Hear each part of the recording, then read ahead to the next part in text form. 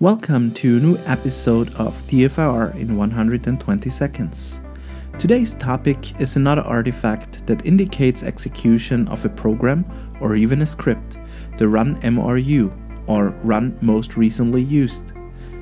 In Windows, pressing the Windows key together with the letter R will show the Run menu, which allows you to start programs by entering an executable name.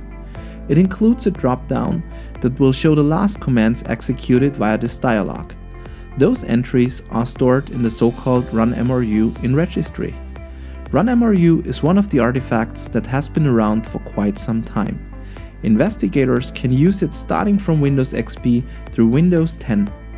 It's located in the registry at Software, Microsoft, Windows, Current Version, Explorer, RunMRU.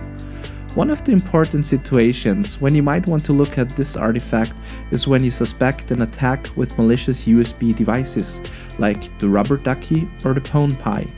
Those devices act like a keyboard when attached to a computer. Usually they will inject the Windows R key combination to launch the Run dialog, subsequently injecting some malicious PowerShell code. These commands will end up in the RunMRU and can give the investigator a hint what really happened. Find a link to those devices in the description.